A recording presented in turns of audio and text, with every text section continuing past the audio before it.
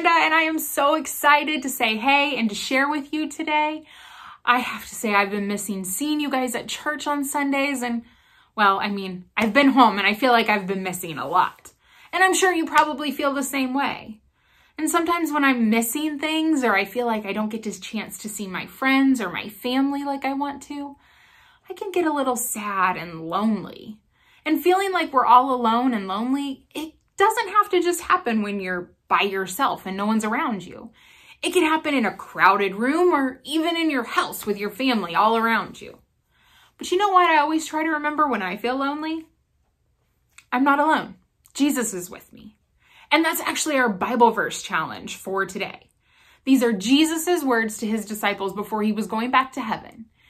Matthew 28:20b says, "And be sure of this, I am with you always, even to the end of the age."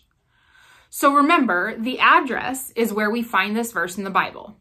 Matthew is the book. It's chapter 28, that's the big number. And verse 20b, that's the small number. Now it says B because it's the last half of the verse. It's not the whole entire verse.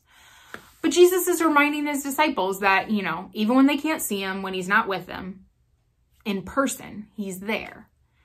And he's reminding us that as well because, he said to the end of the age. That includes us.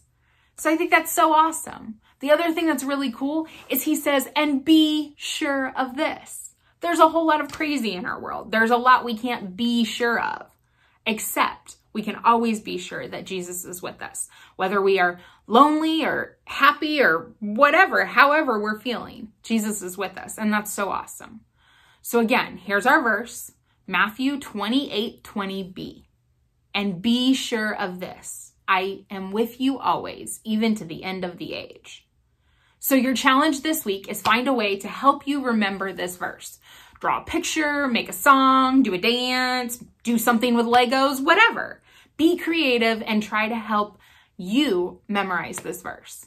Have your parents share it with us, whether it's a video or a picture, and just always remember that even though I can't be with you, I'm giving you a big hug. See you guys soon.